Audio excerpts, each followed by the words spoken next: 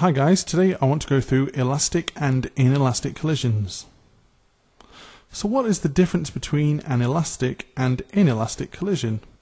Well, in an elastic collision, the total kinetic energy before and after the collision is the same. With an inelastic collision, the kinetic energy of the system changes.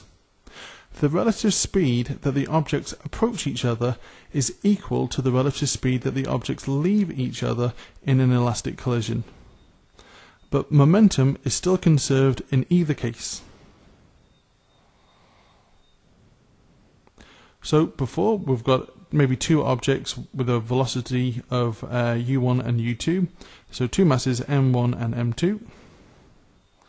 And then afterwards, well, the velocities probably will have changed. So we've now got v1 and v2. So the total kinetic energy to begin with, well, to work out the kinetic energy of an object, we do half times the mass times the velocity squared. So this is going to be half m1 u1 squared plus a half m2 u2 squared. So that'll tell you the kinetic energy at the beginning, before the collision or explosion or whatever happened. And afterwards we've got half m1 v1 squared plus a half m2 v2 squared. If these things are equal, then we've got an elastic collision, and if they're not, it's an inelastic collision. So let's just have a look at an elastic example. A white snooker ball hits a red snooker ball at a speed of 3 meters per second.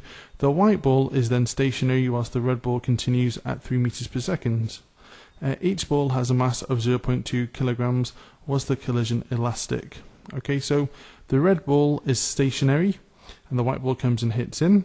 So we're going to use our formula. So we're going to have a look at the kinetic energy to begin with and the kinetic energy afterwards, and we're going to compare, are these two things equal? If they are, we've got an elastic collision, and if they're not, it's an inelastic collision. Okay, so to begin with, we've got a half times 0.2 times 3 squared plus a half times 0.2 times 0 squared. Remember, the red ball is stationary. So the total energy, or the total kinetic energy, of the system is 0.9 joules.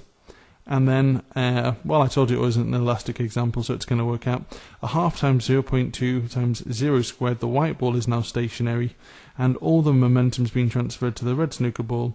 And we've got a half times 0.2 times 3 squared, which is 0.9 joules. Same amount of energy to begin with. So therefore we definitely have got an elastic collision. Okay guys, hope that was useful. Don't forget to like, comment and subscribe. Adios amigos, goodbye for now.